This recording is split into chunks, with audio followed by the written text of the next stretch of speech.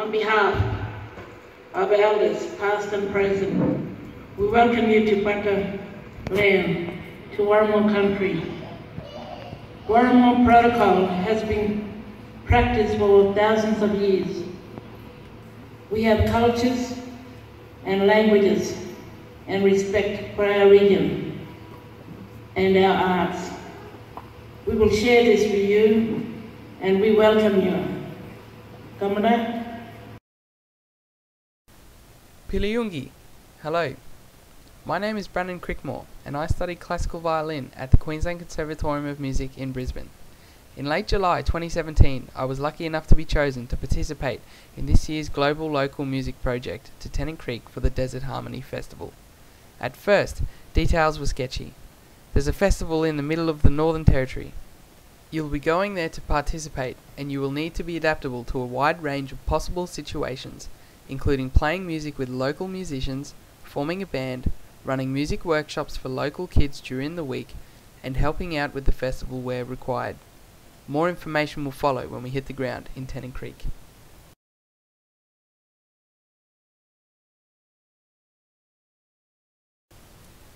After a fair drive from Alice Springs to Tennant Creek, we hit the ground running. Days were full on, starting at 8:30 AM and finishing up well into the night. It typically consisted of spending each morning at the Wununjikari Music Centre, collaborating with local Aboriginal musicians and visiting artists, attending rehearsals for performances, and in the afternoons from 3:30 to 5:30 PM, helping to run the music workshops.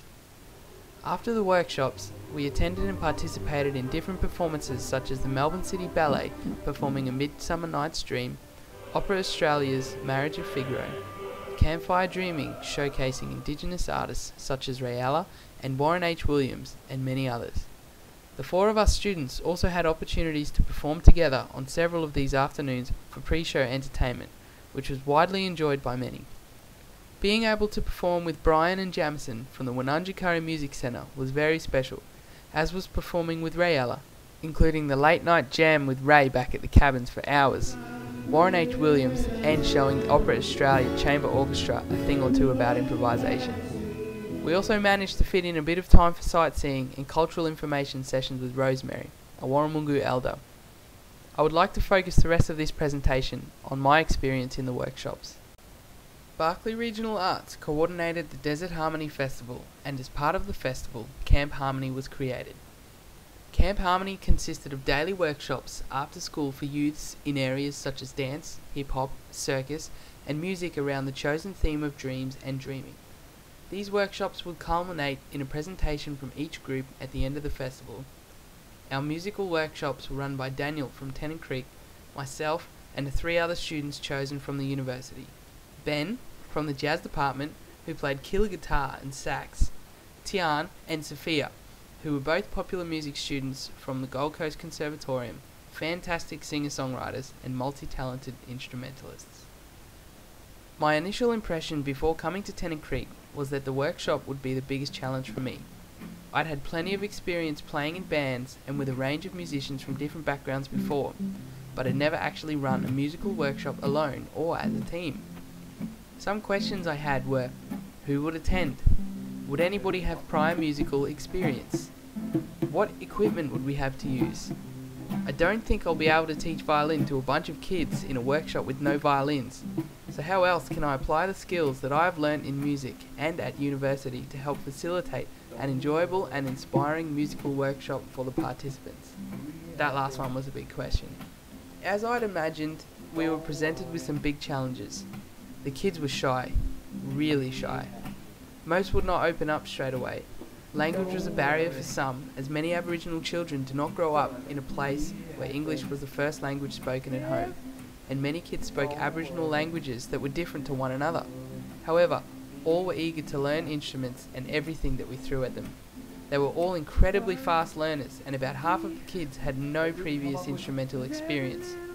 Several of the kids lived in a government-funded hostel during school term, as their homes and families were up to a few hours away from the Tennant Creek township, making it impractical to attend the school while living at home. The homes were managed by a rotating shift of house parents from a range of cultural and overseas backgrounds. The hostel didn't contain any instruments. These kids proved to be the hardest to open up, having a conversation with, and to gain their trust. Initially, they showed little self-confidence and didn't smile much. It raised a few questions in my head.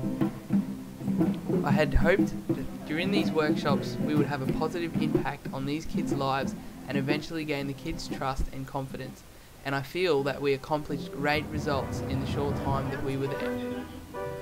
Within 5 days, the kids we worked with went from being too shy to tell us their names to being able to play 12-bar blues on piano, several chords on the ukulele, play several percussion instruments in time with the music, and open up about their hopes and dreams in life. We were able to put all of this into a song for our final performance together. The final performance was fantastic, and I feel that it was such an achievement for the kids that they will remember with confidence and happy memories. I was so proud to see the final results of the work we had put in during the week, giving the kids of the workshop an experience they won't forget. Of course, all of this would not have been possible without our team of outstanding musicians, Tian, Sophia, Ben, and myself, who were able to come together in such a challenging environment and get the results we did. Bridie was an exceptional facilitator and team leader, guiding our discussions and encouraging us to strive for the results we were aiming for. Bridie, Naomi, Rosemary, the Barclay Regional Arts team, and the musicians we worked with were all incredibly valuable sources of information. As each day progressed on the trip, we learnt more and more about each other, Aboriginal culture and history, music making in Tennant Creek, and the different projects happening around the area encouraging the arts in the Barclay region. The more we learned, the easier the work became. It was clear on this trip that music crosses cultures and borders seamlessly and is truly a universal language. It has helped me grow as a musician, gaining a greater understanding about how wide-reaching the arts are. Even in remote communities with no formal training, there are amazing opportunities and music to experience, with real stories and real people expressing themselves through music. Music is a strong part of Aboriginal culture, and being able to be a part of the artists' music here in Tennant Creek has been a humbling experience. I have made new connections with the musicians here that will continue into the future, beyond Tennant Creek. Also being able to speak to Raymond, Warren H. Williams and Bunalori about their roles as respected elders in their communities and how they use music to educate and inspire young people has helped me to understand what an important role I can play for the young people of today in my musical pursuits. The trip to Tennant Creek has truly bolstered my desire to make a positive contribution in the world through my studies in music, and I hope that opportunities like this continue to exist for students to gain real-world experience in their field of study. Kumandat, thank you and goodbye.